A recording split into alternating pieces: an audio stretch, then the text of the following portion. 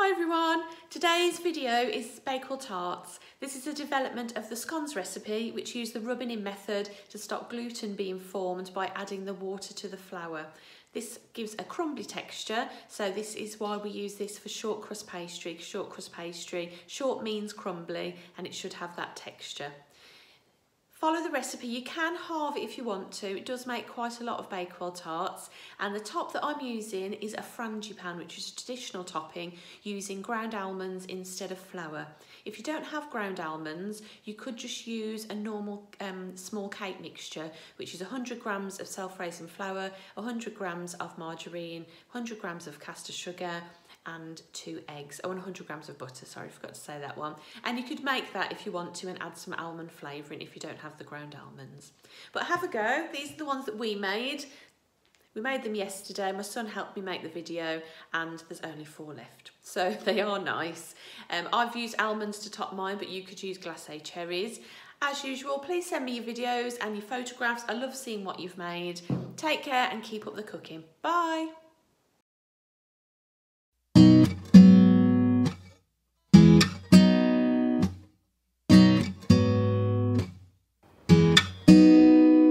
Let's go back to that little place where we used to go in the summer days.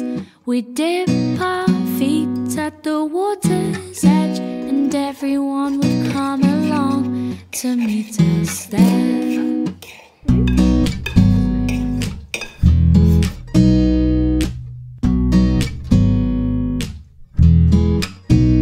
Have a competition to see who can trap for longer, 'cause every year my body's getting stronger. We can swim all day and dance into the night, but we're not coming home till the moonlight shines, till the moonlight shines.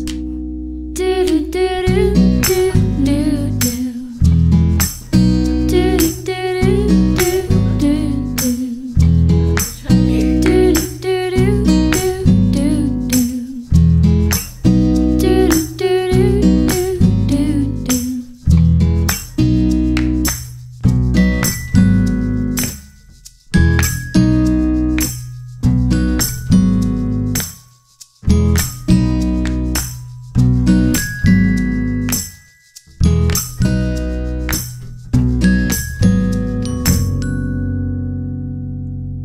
Let's go back to that little place where we used to go in the summer days. The lodge by the water's still my favorite place, and I could come every year and it wouldn't change.